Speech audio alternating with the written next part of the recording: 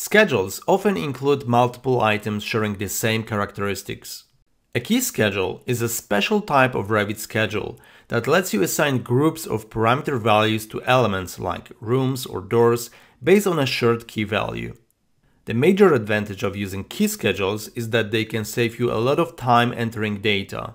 You enter the parameter values once in the key schedule. Any object that has the same key value assigned will automatically receive all those parameter values.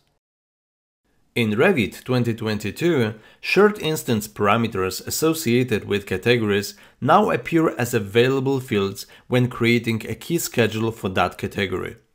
The key schedule filters compatible parameters that may be included. You can also add shared parameters to the category when you create a key schedule. The use of shared parameters in key schedules make it possible for a key schedule to drive geometry or control visibility in families.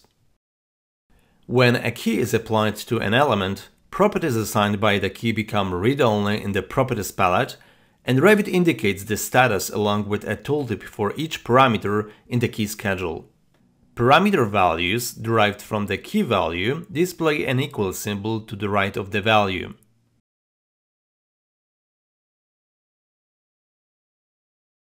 Use shared parameters in families, and then include the shared parameter in a key schedule to control family geometry using the key schedule.